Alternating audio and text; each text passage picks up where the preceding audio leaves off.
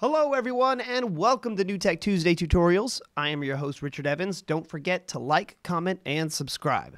Now today I'm going to show you how to get the output of your TriCaster to send as a video source within Microsoft Teams.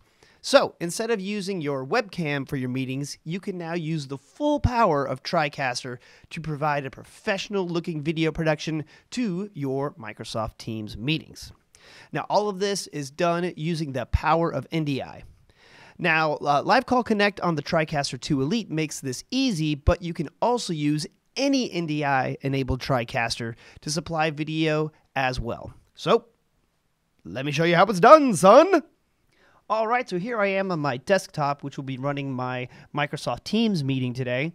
And I also have my NDI Studio monitor open so that I can preview the output of my TriCaster and run my production here remotely with all my graphics and lower thirds and picture-in-picture, etc. Okay?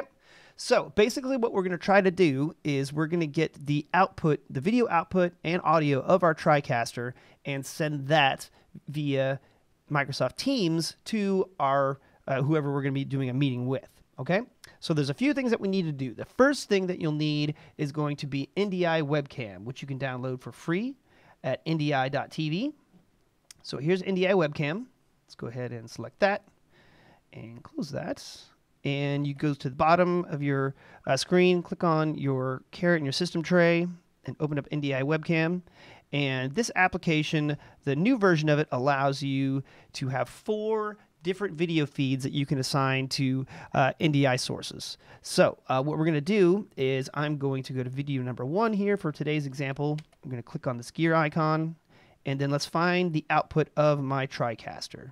Now, I am using a TriCaster 2 Elite for this example today, but you can use any NDI-enabled TriCaster to accomplish this. So if you have a TriCaster Mini, that will work as well.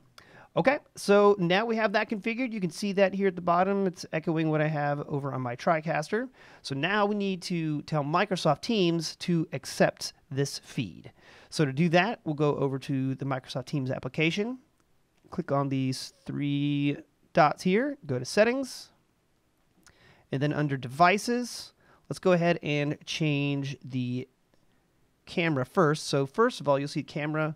It's currently selected as the webcam that is on my desktop, but if I click the drop down, you'll see that those are all the different feeds that I have from the NDI Webcam application. So let's go ahead and select NDI Webcam Video 1 and give it a second to process. Boop, there we go. Pretty cool. So if I move this over, you'll see if I do a transition, for example, that's all happening right there in real time for us to play around with. All right, now that's just getting the video over. So the next thing we need to do is the audio. So if we go up to the top of the screen here, we'll go up to the microphone, and instead of the microphone coming from my camera again, we can select NDI Webcam number 1.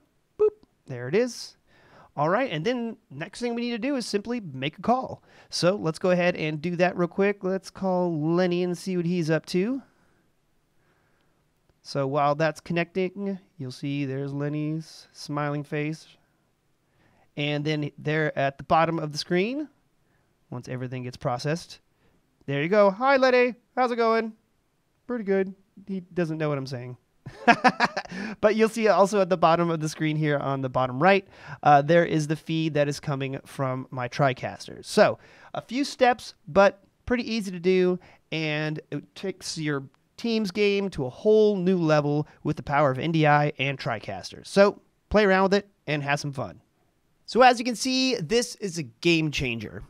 Trade your webcam for a fully formed broadcast via the power of NDI and TriCaster.